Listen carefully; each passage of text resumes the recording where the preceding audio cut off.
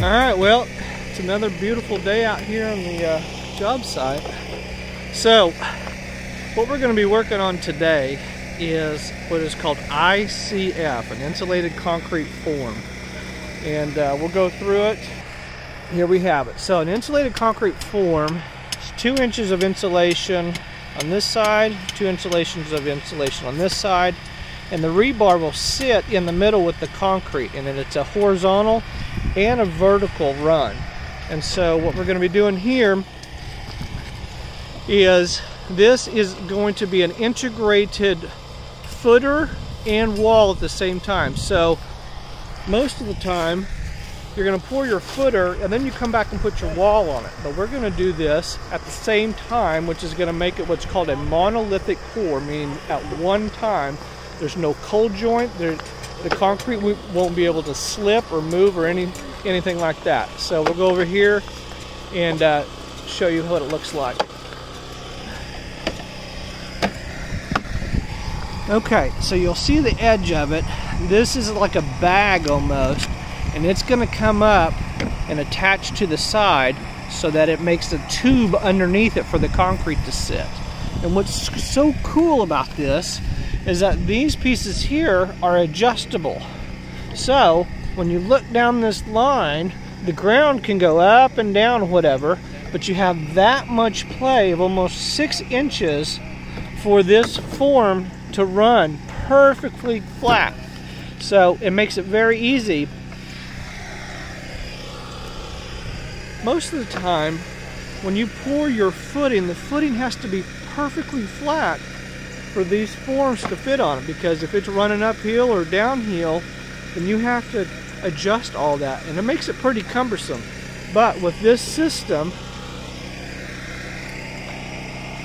you have the spacing between each one of these, and it allows that form to run perfectly straight there, and the ground can be up and down or whatever, because the bag will take out all of that, and so once you start, it's going to be perfectly flat.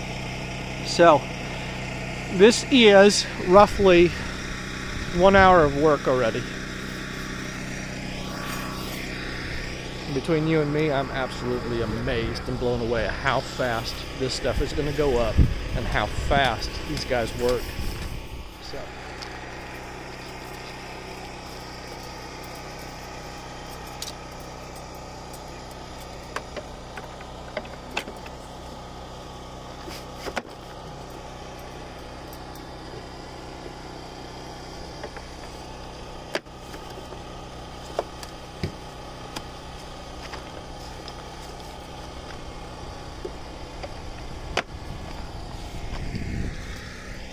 Alright, so what he's doing is that we're locking the blocks together end to end.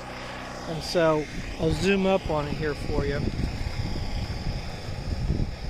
Here's the seam between our block. And so to keep the block together, they use these pre-made pieces that actually snap it together. And so each time a block has an end-to-end piece right here, it's held together with these pieces of metal, and that keeps the block from spreading apart when we pour the concrete.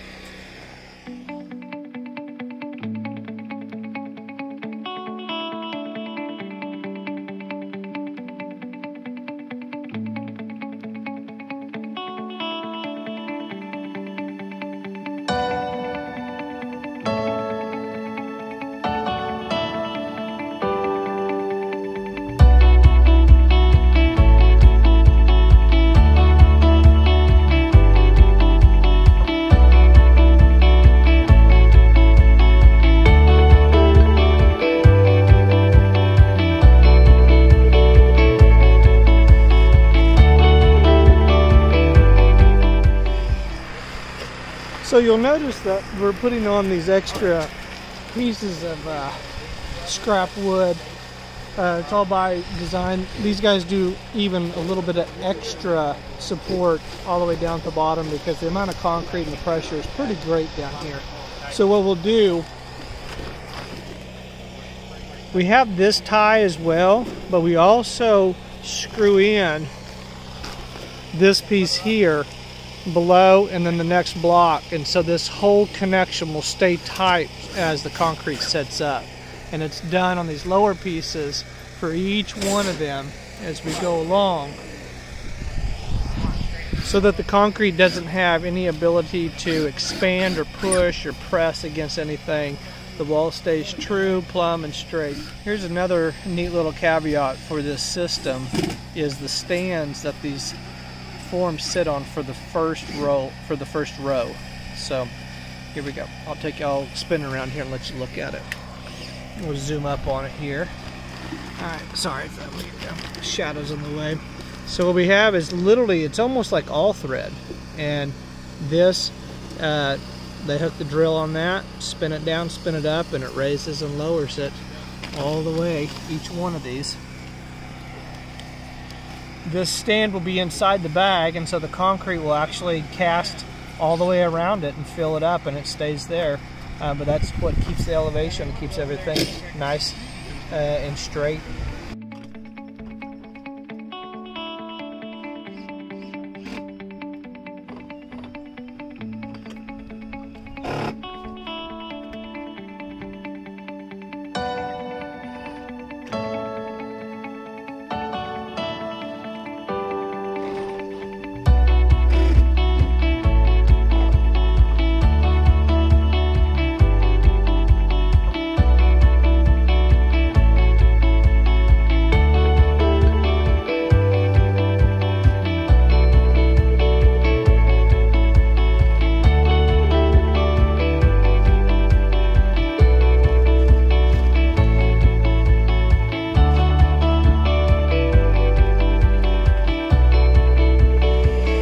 I'm so excited. This is something that I have dreamt about my entire life, to build my own house, and it's happening. And wow, what a deal, what a deal.